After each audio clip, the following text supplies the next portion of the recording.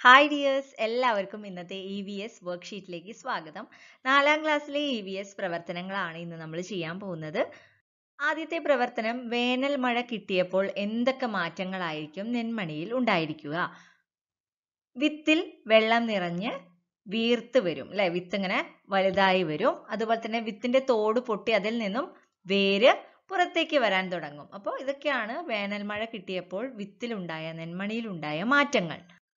What are the changes happen to seed when it rains? The seed started to expand and absorb water. The seed started to break its cover. White structures started growing. White structures എന്ന് പറഞ്ഞാൽ എന്താണ്? ആ വേരായിരിക്കും, root ആയിരിക്കും അല്ലേ വളരുന്നത്. മുളച്ചു വരുന്ന നെൽവിത്തിന്റെ വിവിധ ഘട്ടങ്ങൾ നോക്കൂ. ആദ്യം എന്താണ് സംഭവിച്ചത്?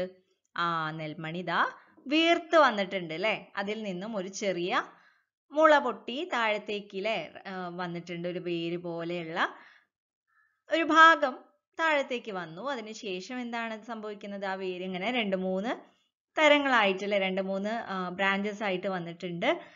എന്നിട്ട് ഇതാ മുകളിലേക്ക് ഒരു ഭാഗം അത് ചെടിയായി മാറിയിട്ടുണ്ട്. പയർവിത്ത് മുളയ്ക്കുന്നതിന്റെ ഘട്ടങ്ങൾ നോക്കൂ. പയർവിത്തിന് എന്താണ് മാറ്റം വരുന്നത്? വിത്തിന്റെ തോട് പൊട്ടി പുറത്തേക്ക് വരുന്നുണ്ട് അല്ലെ, വേരിന്റെ ഭാഗം. അതിന്റെ ഒപ്പം തന്നെ വേറൊരു ഭാഗം കൂടി ഇതില് കാണുന്നുണ്ട്. എന്തായിരിക്കും ആ ഭാഗം? അത് നമുക്ക് ക്ലാസ്സിലെ ലാസ്റ്റ് പറയാട്ടോ. മുളയ്ക്കുന്ന വിത്തിൽ നിന്നും ആദ്യം പുറത്തു വരുന്നത് സസ്യത്തിന്റെ ഏത് ഭാഗമാണ്? ഏത് ഭാഗമാണ്?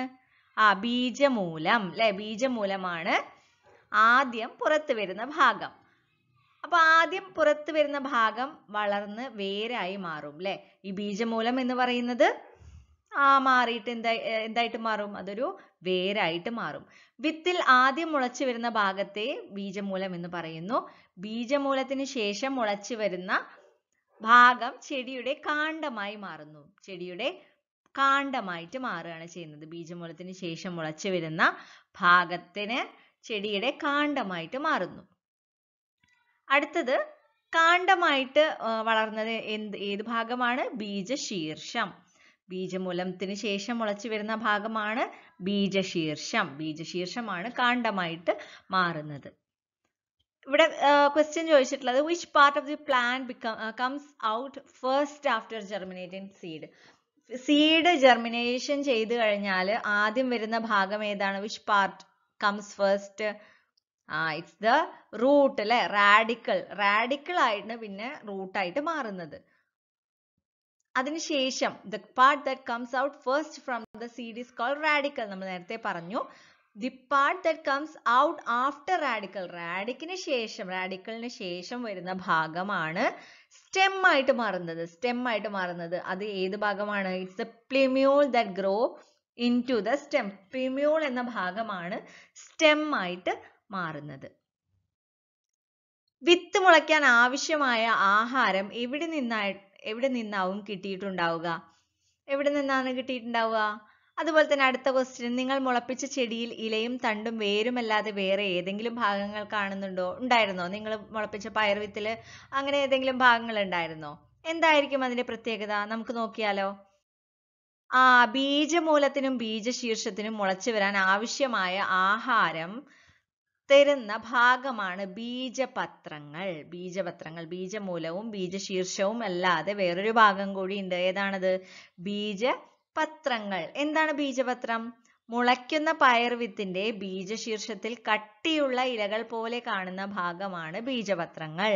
മുളയ്ക്കുന്ന പയർവിത്തിന്റെ ബീജശീർഷത്തിൽ കട്ടിയുള്ള ഇലകൾ പോലെ കാണുന്ന ഭാഗമാണ് ബീജപത്രങ്ങൾ. നിങ്ങൾ പയർവിത്തൊക്കെ മുളപ്പിച്ച് കഴിഞ്ഞിട്ടുണ്ടെങ്കിൽ നിങ്ങൾക്ക് മനസ്സിലായിട്ടുണ്ടാവും, അതിന്റെ ഒരു ലൈറ്റ് കളർ ഇല പോലെ കാണപ്പെടുന്ന ഒരു ഭാഗം, അതാണ് ബീജപത്രങ്ങൾ. ബീജപത്രത്തിന്റെ ഉപയോഗം എന്താണ്?